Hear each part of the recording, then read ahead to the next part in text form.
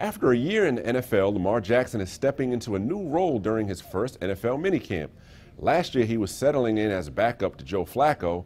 This year, he comes in as the man. Jackson says getting the chance to play last year helped prepare him for this moment, telling the Associated Press, quote, "Right now, it's pretty calm to me.